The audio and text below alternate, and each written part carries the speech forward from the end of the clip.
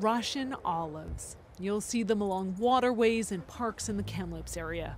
A long time ago in the late 1800s, as the settlers were coming into BC, they were bringing with them Russian olives as an ornamental tree, as a great windbreak, and as a sort of bank erosion stabilizer, without thinking about the impacts later on.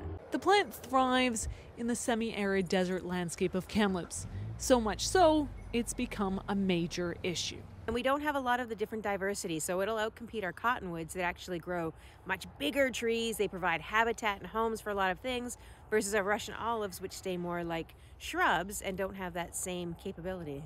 But here's the thing. Because these plants have been around for about 200 years, animals like bears, birds, and coyotes have come to rely on them for their fruit, making it difficult for the city to remove them all at once. That's where the Russian olive gall mite comes in. The great thing about the mites that are coming out is it doesn't affect and kill the entire tree. It affects the flowers, the fruits, and new young shoots.